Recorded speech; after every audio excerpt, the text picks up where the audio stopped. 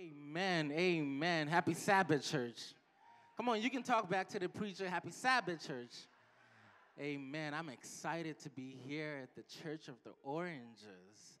So excited to be here. I want to thank your elder for the kind introduction. I know that most people cannot say my name, so I'm going to say it to you guys.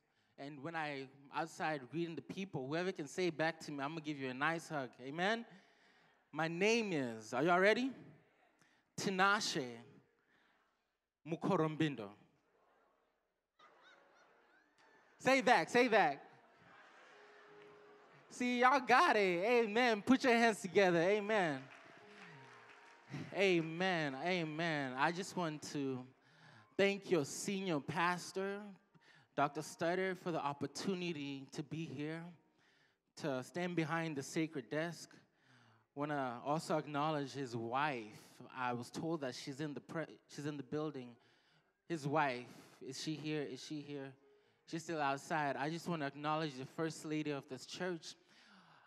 I also want to acknowledge my beautiful fiance who's with me here today. I want to say thank you so much for coming with me. We appreciate you, and I love you so much. Amen, amen. If you will stand to your feet as we get ready to read the Word of God, turn your Bibles to the book of 1 Samuel chapter 16. 1 Samuel chapter 16, verses 6 to 13. 1 Samuel chapter 16, verses 6 to 13. And when you have it, say amen. Amen. We can wait, we can wait. Okay, I see it on the screen. And the word of God reads, "So it was when they came that he looked at Eliab and said, 'Surely the Lord's anointed is before him.' But when the Lord said to Samuel, 'Do not look at his appearance or at his physical stature, because I have refused him. For the Lord does not see as man sees. For man looks at the outward appearance, but the Lord looks at the heart.'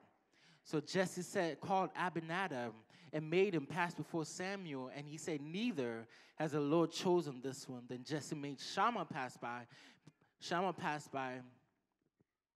and he said, 'Neither has the Lord chosen this one.' Thus Jesse made 7 of his sons pass before Samuel. And Samuel said to Jesse, 'The Lord has not chosen these.'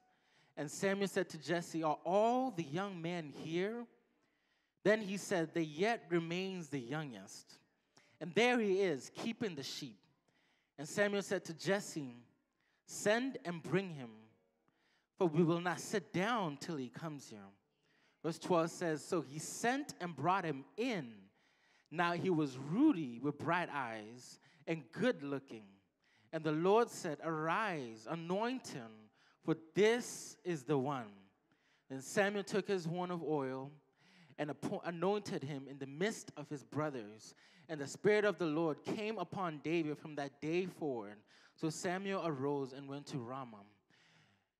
For the next few moments, I'd like to talk to you under the title, When God Chooses You. Come on, say when God chooses you. You may be seated in the presence of God. It was on this particular day, December 2, 2002, that my family and I sat around the television set. We sat with excitement to see this particular kid from Akron, Ohio, this kid that everybody had been talking about. Everyone was talking about him. Rappers were rapping about him. People were talking about him. As a matter of fact, at that moment, in that specific time, my uncle, my cousins, and my brothers were so excited to see this kid from high school who was playing on national television, ESPN. They were excited because everybody had been saying good things about this kid. Everybody had declared that this kid was going to be the next, if not Michael Jordan. They had said that because of his gifts, his talents, that he was bound to be better than Kobe Bryant himself. Now, my uncle, a man who has seen Michael Jordan play live, I was surprised to hear him say such a thing.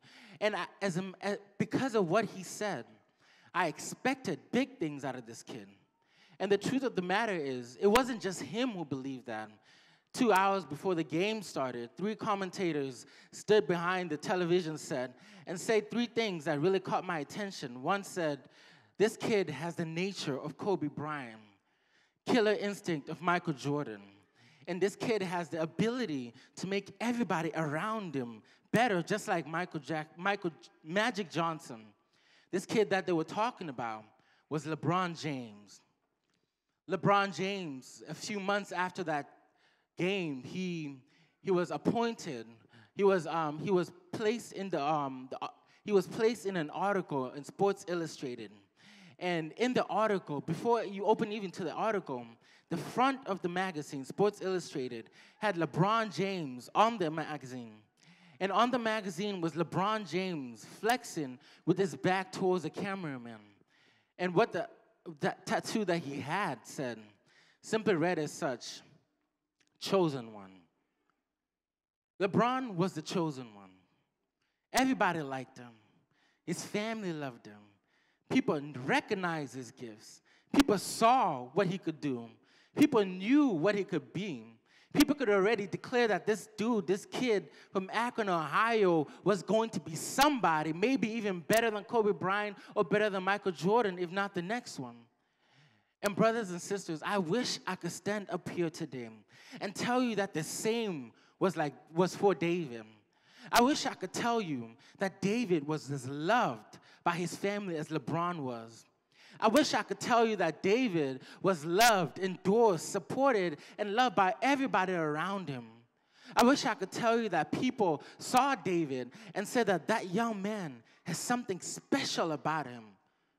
I wish I could tell you right now that David was loved and approved of even by his own father, brothers, and those around him.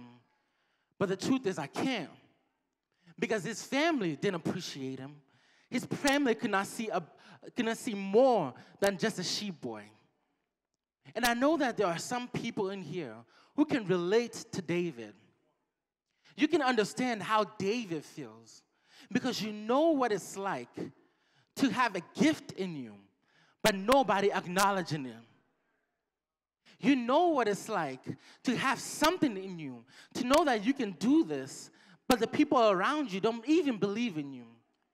You know what it's like to be in your family, to be around people, to be popular, but yet still feel alone or not supported. You know what it's like to have people just look down upon you, not because you've done anything wrong, just based off the way that you look. But brothers and sisters, I'm happy and I'm so excited because I love how David and the Bible, how it teaches that. The story of David teaches us that even when people oppose you, look down upon you, God will still elevate you. The story of David teaches us the favor of men doesn't matter. What people think about you doesn't matter. What people say about you doesn't matter, because it's all about what God thinks about you. And when God has chosen you, appointed you, and anointed you, can't no man knock you down. Come on, somebody say amen. And I'm talking to the youth, the elderly, anybody in here who God has placed a special anointing that you don't have to worry about what other people think. God chose you. You don't have to worry about what your family thinks. God chose you. I also love that the story of David teaches us that it's not about your ability to do something. It's not about being black or white. It's not about being a man or woman. It's not about being a child or an elderly person, but it's about your availability to God. The truth is, if you are available to God, you might not have the gift, you might not have the talent, but if God has already chosen you, God will equip you, but all you got to do is be available to God. So the question now becomes, what do you do when God has chosen you, but man has rejected you? How do you go about doing what God has chosen you to do when people don't see anything in you? The first thing you must do is not allow people's opinions, people's view of you to make you think that you're not chosen by God. You must not allow people's view of you, people's opinions, to make you think that God thinks the same way as you. Because the truth of the matter is, your value does not decrease based on someone's inability to see your worth. The story says, God goes up to Samuel and says, Samuel, get up. I know that you've been moaning over Saul, whom I've rejected. I want you to get up and go to Jesse in Bethlehem, because I've chosen the next king of Israel. Samuel and God have a discussion. They work it out. They have a little plan going on. Samuel goes to Bethlehem. The elders of the town see him. They fear a little bit. He tells them, don't worry, I've come to sacrifice to the Lord. So take up yourselves, call the people. And he goes to Jesse and says, bring you and your sons so that I may consecrate each of one of you, and we can go and sacrifice. Jesse tells his sons, come now so that we can go and be sacrificed. Jesse takes his sons, key phrase, Jesse takes his sons, goes up to the sacrifice, goes up and gets consecrated, gets cleaned up and then consecrated. The first thing that you must understand is when you're being consecrated, you have to wash yourself, which means that they go and they take a bath, they clean up, they do all that it takes so that you can find yourself presentable in the eyes of the Lord. Then Samuel then consecrates them spiritually, which is praying over them, making sure that their sins are taken care of. And then the next step is to go to the sacrifice. Jesse now takes his sons to the sacrifice. And here they are. We're in our key text. Jesse and Samuel are now talking. And God is speaking to Samuel. And God is saying, within these sons, 7 sons, in the Bible says, there's a king of Israel that I'm going to pick. Jesse now realizes what is happening because he sees that Samuel is doing something special. There's no way a prophet of God can come into our presence and he just asked specifically me and them to come. So now Samuel is speaking to God, and God says, within these, I'm going to show you who the next king. Jesse brings out Eliab, who is mature. He's a handsome, sexy man. He's got it. He's got the muscles. He's got the stature. He's got the hair. And Samuel, in his mind, he's like, that is him. That's him. He looks like it. He's fit to be a king. Nobody's not going to step up to him like some little punk. But God says, I've rejected him because I don't look at the heart. I look at what's inside. Jesse then brings up the second one, Abinadab, and God says, no, that's not the one. And then Jesse then brings up the third one, who's Shammah. And you would think that God would choose Shammah because Shammah's name means God is there. But God says no. And then he goes for the fourth one, goes for the fifth one, goes for the sixth one. And then you will also think that God will pick the seventh one. Because as Seventh-day Adventists, we know that God has a little liking or loves the number 7. But God says, no, that's not it. Now watch this. The scene says, Samuel then asks Jesse, are these all the young men here? Jesse then responds and says, yeah, there's another one. But he's just a sheep boy. See, he's over there. He's just right there. Samuel says, bring him in, for we will not sit until he comes. Parents, if I could say this one thing to y'all, be careful of how you treat your children, how you speak to your children, and how you act around your children. Because what Jesse did not understand is that a few years later, when they see Jesus, people would have been saying, Son of David, oh, have mercy on me. What Jesse did not understand was that David was going to be the one writing some of the books in the Bible. So what Jesse did not understand is that the anointing on David's life was so powerful that he was destined to do great things, that he missed it. The scene says that Jesse now brings David, and God goes up and tells him, arise, anoint him, for this is the one. Samuel looks at David and says, he's rooting. He's which means he's just a childlike. He has a childlike presence. He's not necessarily a man of physique. He's not necessarily a man who has a commanding presence. But God says, arise and anoint him. And what I want you to know, why it's so important not to allow how people think of you, is because God doesn't anoint David in the presence of his brothers and his fathers, not to spite at his brothers, but he anoints David in the presence of his brothers to let him know that it doesn't matter what they think about you. You are my child. It doesn't matter how they view you. You've got an anointing. And I know this because the Bible says that when God tells Jeremiah, when God declares Jeremiah's calling on his life, he says, before I knew thee, before I formed thee, I knew thee. Before I've done anything, I already knew you. And you've got to be careful of how oftentimes we treat nobodies, because the God that we serve specializes in turning nobodies into somebodies. And we know that for a fact. We know that for a fact. Because it says so in Jeremiah. As a matter of fact, nobody is a nobody in God's eyes. Nobody is a nobody in God's eyes. Don't get it twisted. You might not look like what they think you should look like, but you are somebody. You are somebody. Come on, talk to me. You are somebody in the eyes of God. My God. And what I love about the text is that David is not too far off. And we know this because of what Jesse says to Samuel. There he is, keeping the sheep.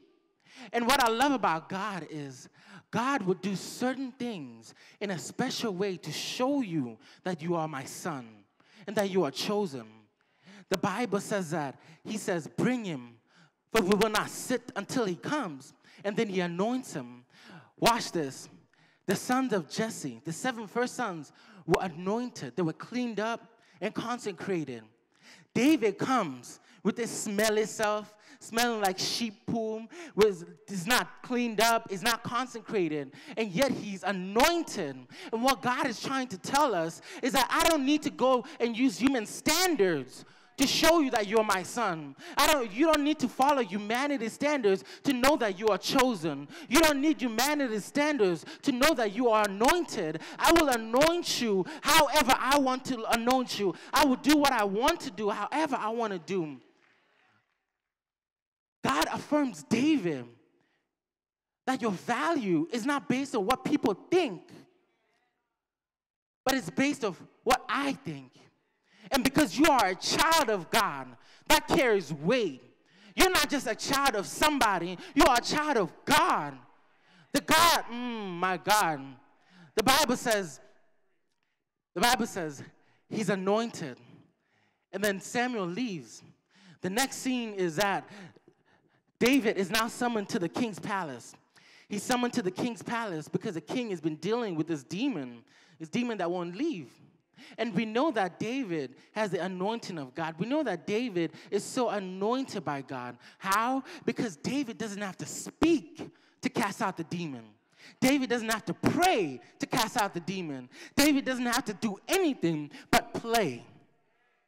He just plays. And that's how you know when somebody's anointed. And I'm wondering if there are any anointed people in this place that even when they get in the midst of demons, and all they don't have to speak it, but their presence in the midst of demons will make the demons flee. And I'm wondering if we are so anointed, too often in the church, we're so critical about too many things. We like to talk. We like to have a little fun, gossip, make lies about people. But when you are anointed, people ought to change their characters when they're near you. People ought to be, when you come in the presence of people doing evil, people ought to stop and say, this is a man of God. I can't do this. The demons ought to flee. Evil ought to flee. You know your anointing based on how people act around you. Or do you carry evil? Or do you make evil flee from you? David is so anointed by God that evil flees from him. David is so anointed by God that God has placed such a special thing on him that all he has to do is play. Can you imagine that?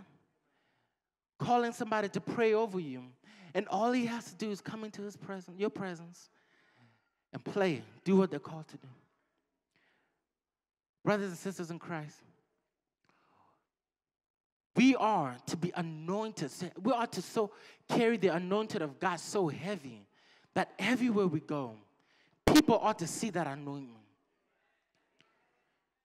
The next scene in our story says that David and Goliath are about to fight. We all know the story of David and Goliath.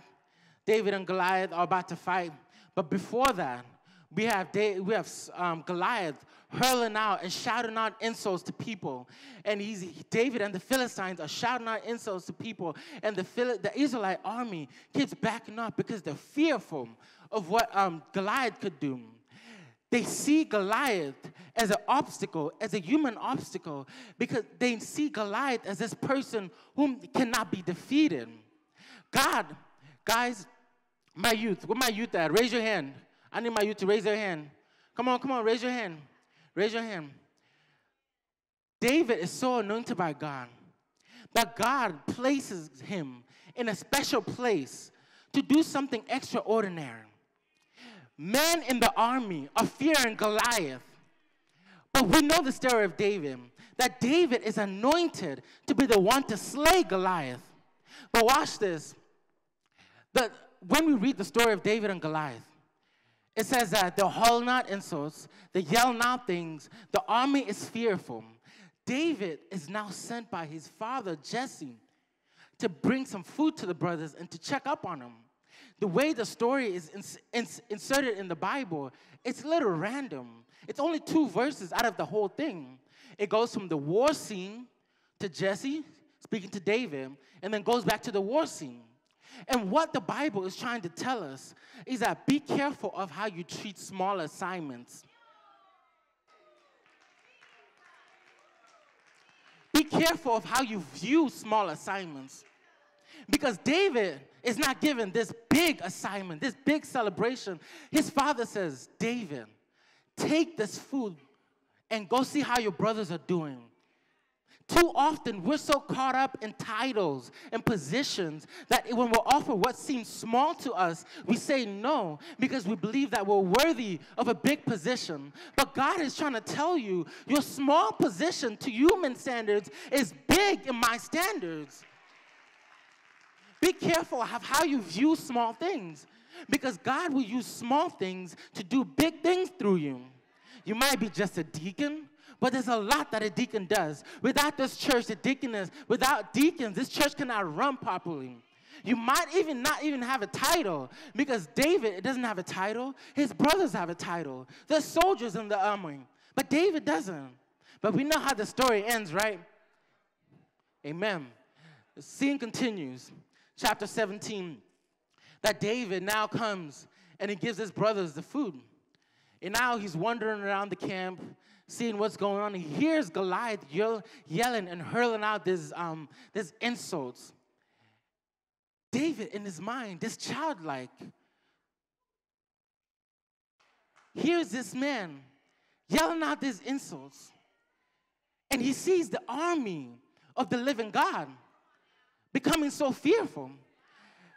David now begins to talk to a soldier and inquiring what's going on. And he tells him, and he even tells him the reward.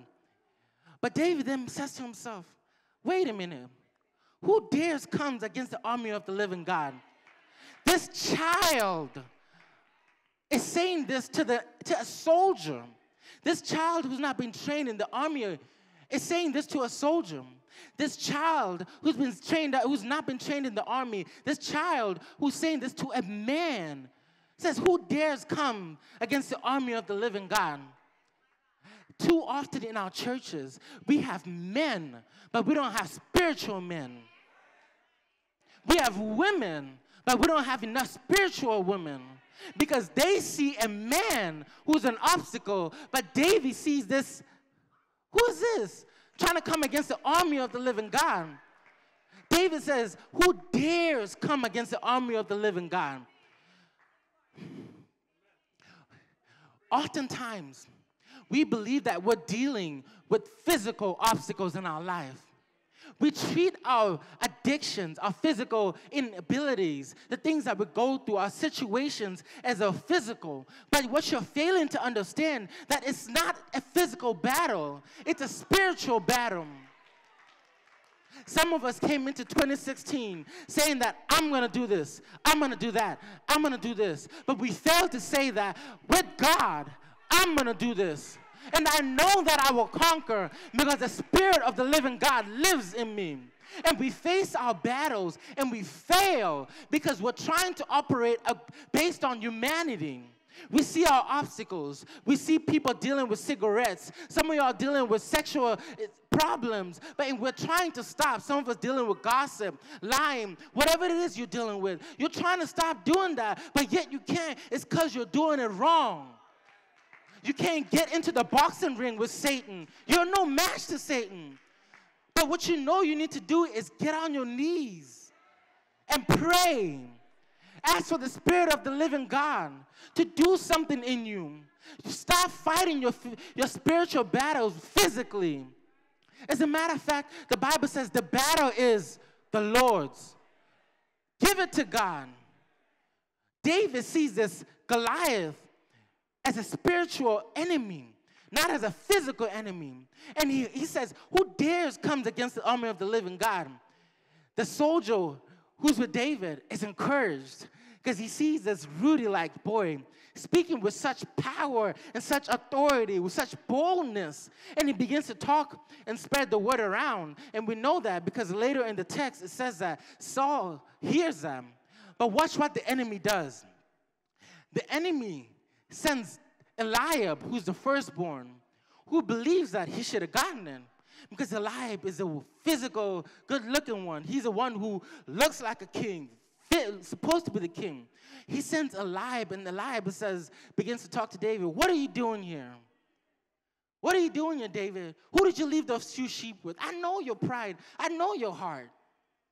The enemy sends Eliab to discourage David because he knew what God was about to do. And check this out. Satan sends Eliab, who is David's brother, to discourage him. The devil will send things in your way. It might even come from your family. It might come from those who love you. It might come from those who you trust. People will do things and say things to you, but that's just the enemy. Eliab believes that he's supposed to get it first. And I can understand why, because in my culture, African culture, everything goes to the firstborn. I have an older brother. If my father was to die, his inheritance first goes, the biggest one goes to him, and then little by little it's spread down. And Eliab believes that I'm the one who's supposed to get this. Because Eliab is looking at his physical, and too many of us are looking at our titles, are looking at our credentials. I'm Dr. So-and-so, I'm so-and-so, I deserve to be this. And God is saying, it don't matter what you are. I'm God. What you gonna say to me? When I choose somebody, I'm not choosing him based on credentials. I already knew him before I formed him. Stop getting discouraged when people with titles come up to you and put you down. You ought never to be put down by anybody. You are somebody. Your title is child of the king. That's it. You might not be Dr. So-and-so. You can, listen, when you go and introduce yourself, I want you to do this. They say, hi, how are you? What's your name? Child of the king, Tinashe. You can call yourself Dr. So-and-so. I'm child of the king, Tinashe. You don't need credentials to do what God has called you to do. Do what God called you to do. And that brings me to the second point. Trust in what God has equipped you with. Stop trying to do what everybody else is doing. The scene says Saul is now talking. He hears. The scene says Saul hears some soldiers around the camp because the word is going around that David has said this, who dares come against the army of the living God, and they're encouraged. And Saul is like, bring this person. He sees David and sees this Rudy, which means childlike. And he says, who are you to try and go against Goliath? This is a man of war. Look at you and look at him. Look at his resume. What do you have? Trust in what God has equipped you with. David now speaks up to the king. I'm sure David stands up and he approaches the king and he says, hold up. I know you think I'm a little child, but I've done some things that even yourself couldn't do. I've killed a bear with my bare hands. I've killed a lion with my bare hands. Can you do that? And David then says to him, I didn't do that by my own might. I did it with what God has equipped me with. I didn't fight this thing. I didn't fight this thing with my physical sword. I fought this thing with the power of God. Saul still is not convinced, because when you're dealing with unconvinced people who don't listen to God, they'll never believe you. So Saul says, you know what? Fine. Fine. I'm going to allow you to go into battle. But before you go, you got to put this on. You got to put on the helmet. You got to put on you got to take the sword. You got to take on the shield. You got to put on the shield. All that stuff he takes on. And too often we have read this story to believe that David was the underdog. Can I tell you that he was not? So it's kind of like this. It's like Dwight Howard. How many of y'all are basketball fans? It's like Dwight Howard going against Allen Iverson. We in New Jersey. Let me give you some New Jersey people. Jason Kidd. Man, y'all team suck. I can't think of nobody. Jason Kidd playing against Shaquille O'Neal. Who's faster? Jason Kidd. Shaq might be stronger, but who's slicker? Who can move to the left and to the right? Who can step back? Watch this. We thought David was the underdog because we see David as this little boy with the little thing to throw the rocks. But the truth of the matter is, David is not. Because watch this. History says that there are 3 types of warriors. How many words did I say? There's the warrior who rides on the horse. There's a warrior who fights in the battlefield. And then there's a warrior who holds the arrows or the sling. David is not the underdog. For another reason being that Goliath has all this armor. He has a shield. He has these shoes to protect him. He has a helmet. So Goliath is not able to run. Goliath fights face to face. David, in what God has equipped him with, fights from a distance. We think that David is an underdog, but we fail to understand that the fight is not equal. Goliath has to fight face to face.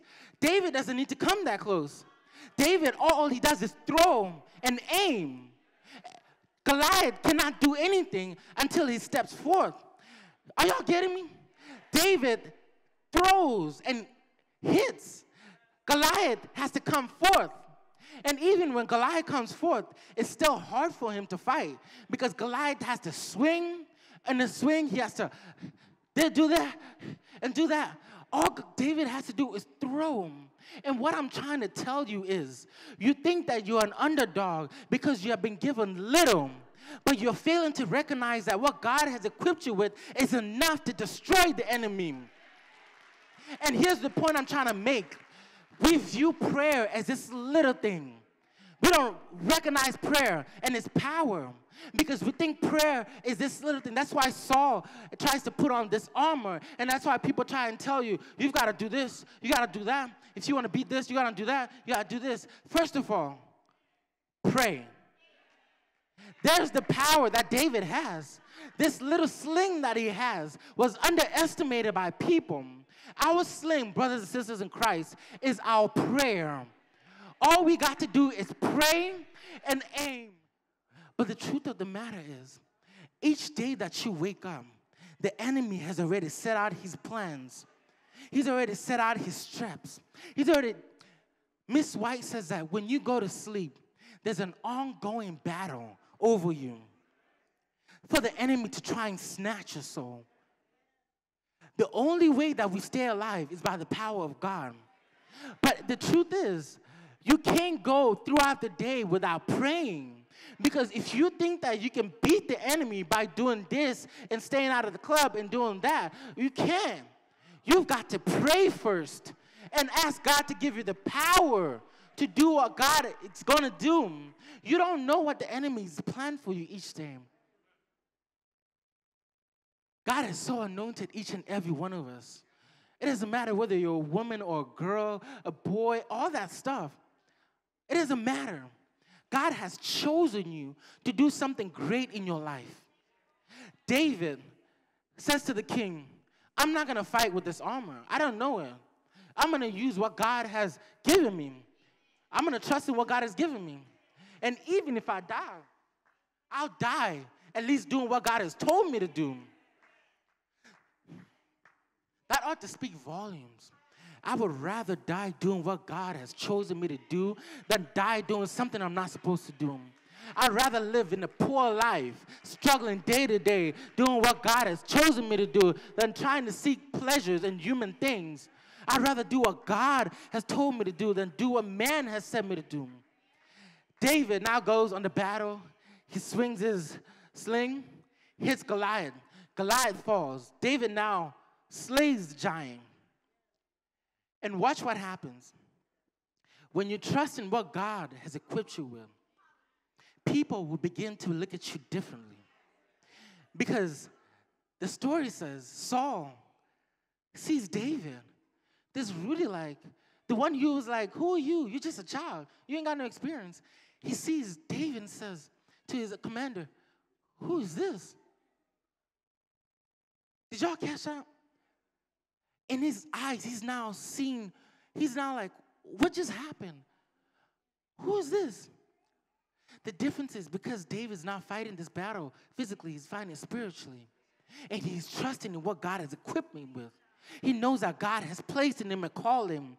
That even though you might not believe me, I believe in myself because God believes in me.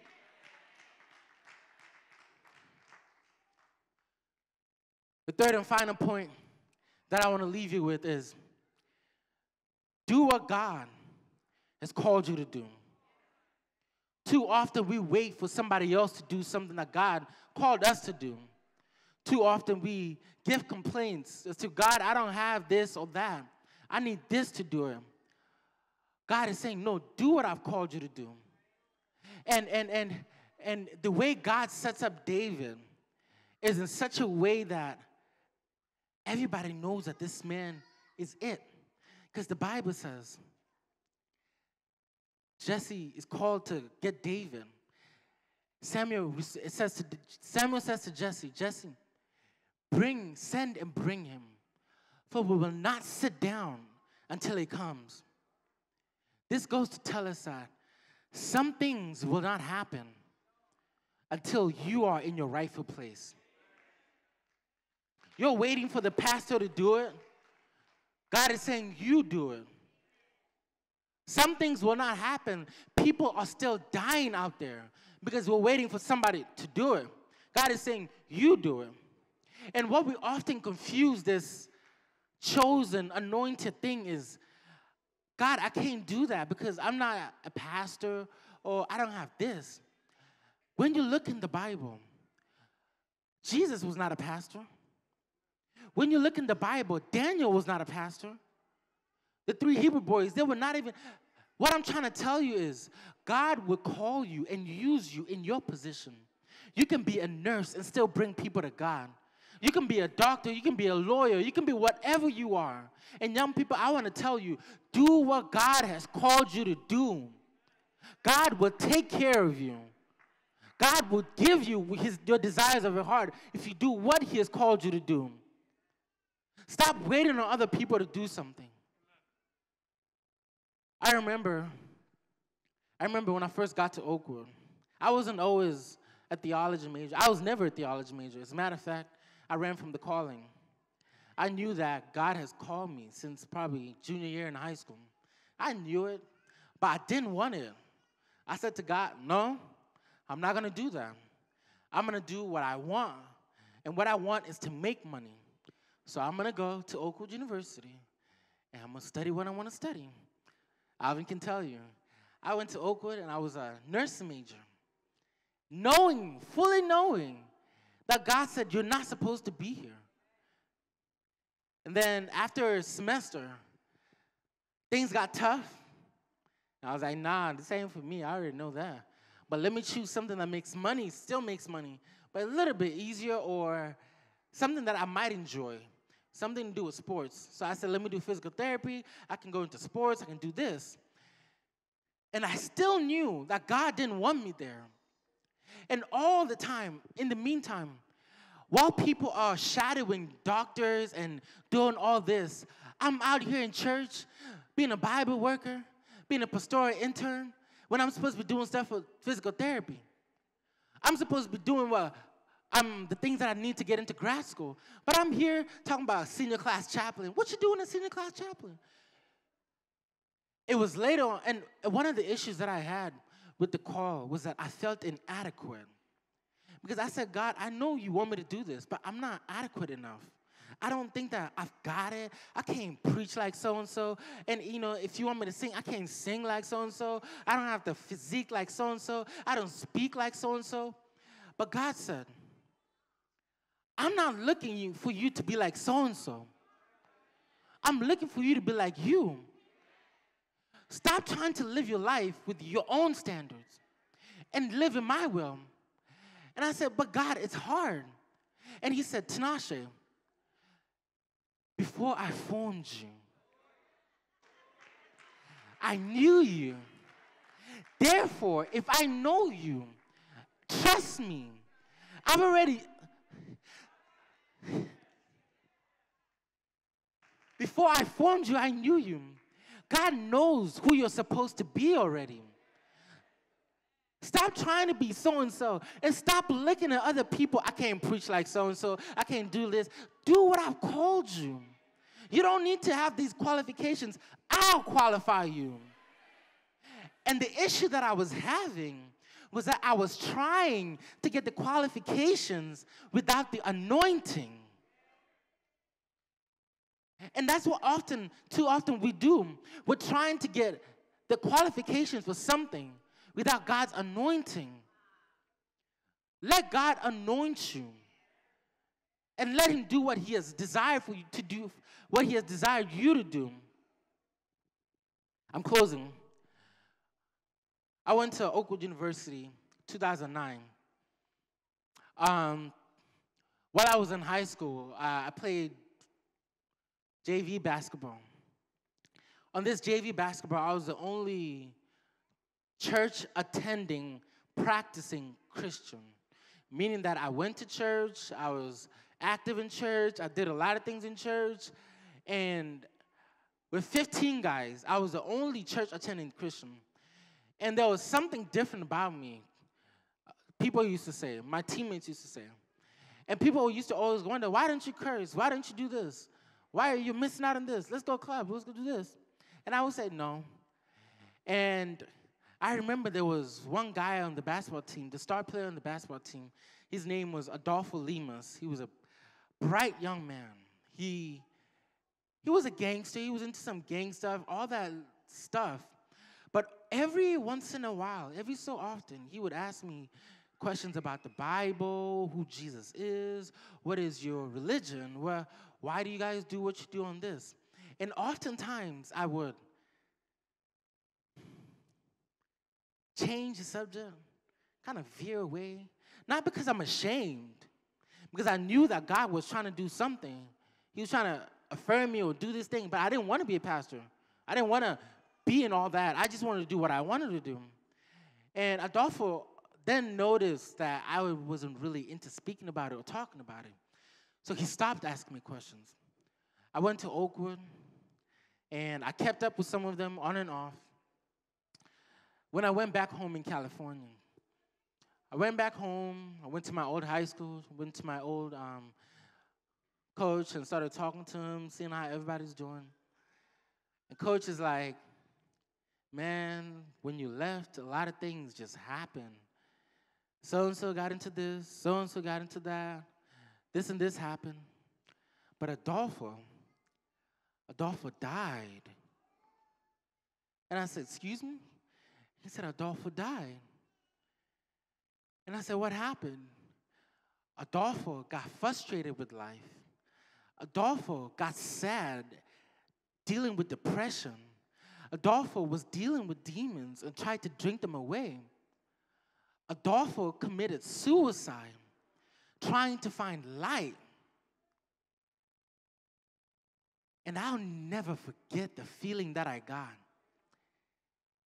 knowing that this man was trying to ask me questions, trying to find something. He saw there was something different about me, but I rejected him because I chose to put what I wanted instead of choosing the will of God. And I often wonder, maybe, just maybe, he could have been alive. I don't know. But had I placed myself in the will of God, stop running away from the call, stop trying to live your own life, stop trying to do what you think you should be doing, and do what God has called you to do, maybe things will be a little different. Church of the Oranges, I don't know what God has called you to do, but I know that you're called to send and spread the message of God. I know that it's not enough to just come here and sit and hear a word. I know that it's not enough. God didn't intend for us to just come and sit and do the work. God intended for us to cast out demons. God intended us for people to be saved. God intended us to do some big things. People ought to know the Church of the Oranges based off the works. But guess what? This building is not just a church. You are the church. And if you are the church and you're not operating in your will, in God's will, then what are you doing? Now, as a physical therapy major, I learned a lot of things.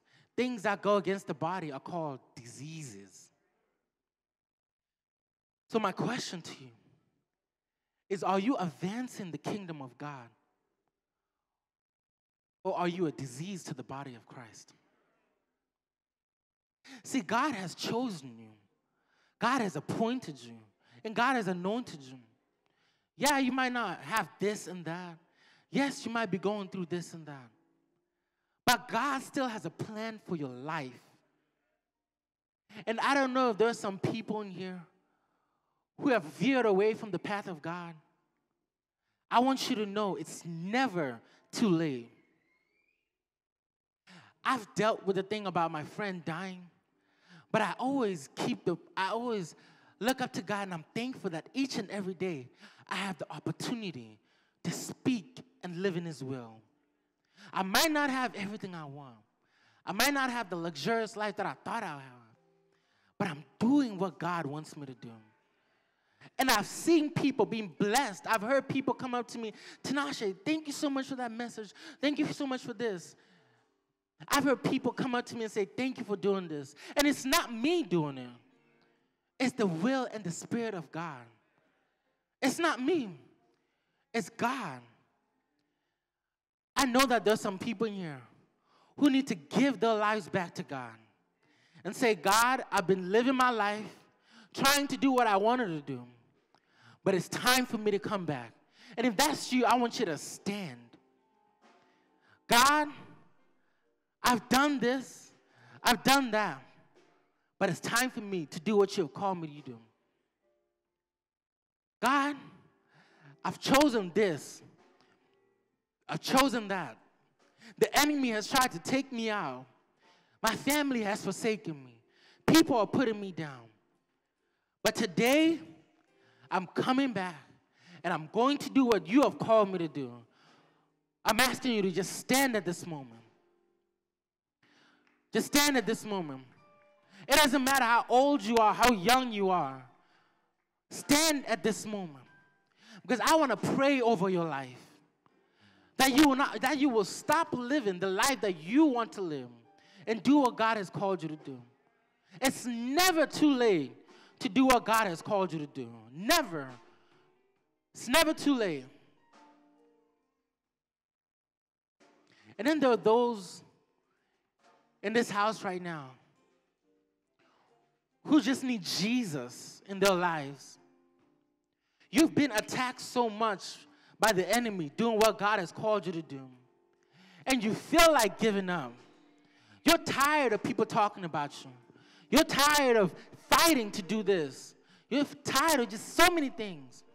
And you feel like giving up. I need you to stand right now so that I can pray that God will continuously strengthen you. There are those people in here who have almost given up on church because you were discouraged by what people were saying to you. You had ideas about this. You had this and this about that. And you want to leave and go somewhere else or just stop attending, period. I need you to stand up right now so that I can pray for you. That you remember that you are a child of God and you operate under God's assignment, not humanity's assignment. I need you to stand right now. And then there are some young people in here who are still trying to figure out what they want to do with their lives. You don't know what God wants you to do. You've been asking God to say and tell you what He wants you to do. You're confused because your family is telling you, be a nurse, be this, be a doctor. I need you to stand up right now. That God will speak so clear to you that even if somebody tells you got to do this, you would do what God tells you to do. I need you to stand up right now. There are some people in here who just simply need God in their lives. And I don't know what you're going through. You just need God to just show up in your life. Period. Nothing to do with being chosen, nothing to do with that. You just need God. You're going through some things in your marriages, in your finances, in everything that you're doing, and you just need God. I need you to stand up right now. Stand up to your feet and declare, God, I need you right now.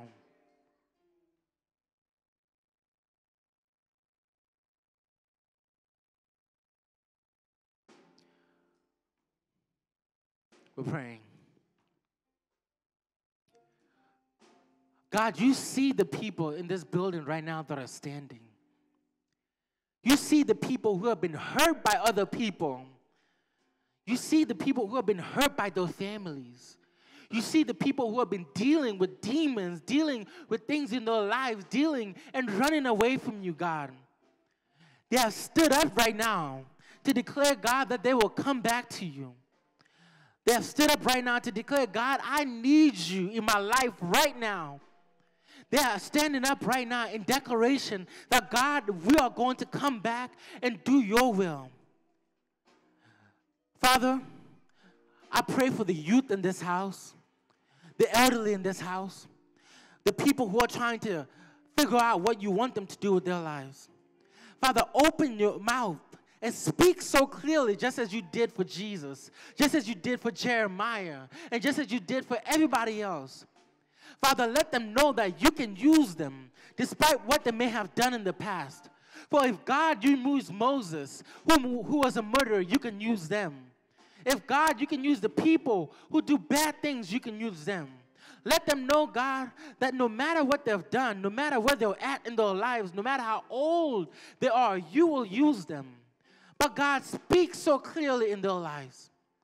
Anoint them with an anointing that is so evident in their lives that people, when they see them, will say, that man is a man of God. That woman is a woman of God. That child is a child of God. There are some people in your God who just need you in their lives. I don't know what they're dealing with. Some people might be dealing with some things in their finances, and they need you to take control. Some people are dealing with some things in their schools, and they need you to take control. Take control, God. Some people are dealing with some things in their marriages, and they need you to take control. So take control, God. Some people are dealing with some things in their relationships, friendships. So take control, God. Some people are dealing with some addictions in their lives. Some people are trying to stop doing certain things and get better. So God, please take control. I pray, God, in a mighty and special way for those people who are looking to come back to you. For I know that the enemy is not happy. He's going to send enemies, people, and things to distract them and to confuse them. But God, I pray for those people that you will speak so clearly in their lives and that they will take heed and listen to what you say. Father, I pray for anointing for each and every person in this house, God, that you will pour that anointing. Let them know that they are the child of the most living God, that you love them and that you care about them, that you have a deep love and appreciation despite how they look like. Let them know that you alone are the only one whose opinion is worthy. I also pray for protection for each and every child in this place, each and every adult in this place, that God, you will protect them from the evil one. As we're getting closer to the end, to your soon coming, we know that the enemy is attacking us daily, in and out. I pray for your protection, God, that your angels will watch over them, that your angels will be around them, will go before them and prepare a way for them. But I pray, God, that we will stop living today as if we have eternity to live. I pray, God, that we will choose you and choose your work so that when you come again, you will say, well done, my good and faithful servant. I pray, God, that you would do the things that you have called us to do so that we may secure more people for your kingdom. This is my prayer, God, for the Church of the Oranges and those who have come to visit. This is my prayer for the young and elderly. In the name of Jesus, I pray. Let everybody say amen and amen.